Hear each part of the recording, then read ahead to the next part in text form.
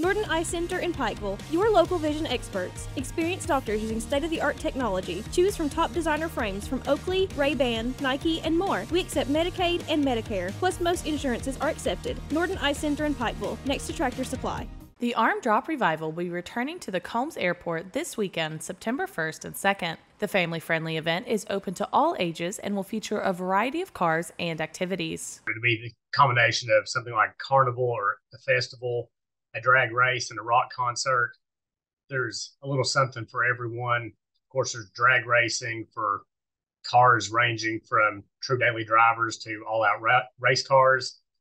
And then for the kids and family, we have inflatables and the big wheel race. And just a reminder, kids under 12 do get in free.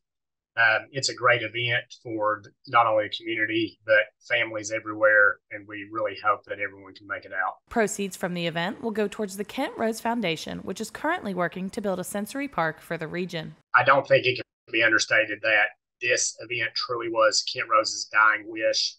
As he lay in that hospital bed in the ICU at Highlands, he was planning this event and other things that needed to be taken care of. But even in his last days, he was hopeful that he could have one more race. And unfortunately, he wasn't able to attend that race, but that race is happening this weekend. So if you enjoyed the races that Kent put on, we hope to see you. For more information and a full list of events, go to Arm Drop Nation on Facebook. Reporting for Mountaintop News, I'm Brianna Robinson.